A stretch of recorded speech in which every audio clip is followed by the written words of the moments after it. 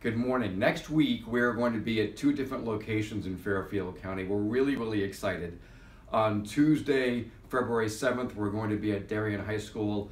I have the great privilege of being on a panel with some other folks, and I'm asked to speak about social hosting laws and liability and risks. What does that mean? That's about adolescents and alcohol in private homes. What's involved? How do we manage those situations? On February 9th, we're going to be at Fairfield University. I'll be speaking about campus relationships and Connecticut's affirmative consent law. We're going to be speaking about sexual assault allegations, how co-eds conduct themselves under the new law that came into effect July 1st of last year. I'm really excited about these presentations. They're going to be very well attended. We'd love to see all of you there. Next Tuesday, Darien High School, I'll be speaking about social hosting laws.